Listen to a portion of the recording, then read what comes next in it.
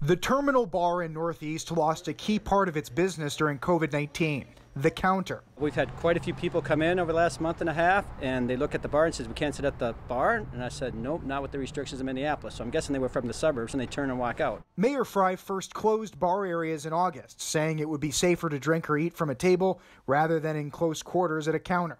But that's over now. I'm loving it. We got a pretty small bar, but at least I can have 8 bar stools now with the 6 feet distance. The mayor says he's rescinding the order because the positivity rate in Minneapolis has stayed below 5%. They didn't see a post-holiday surge, and vaccination numbers have improved. We reached out to Minnesota health groups for their reaction, including the Hospital Association and Nurses Association, but neither took a stance.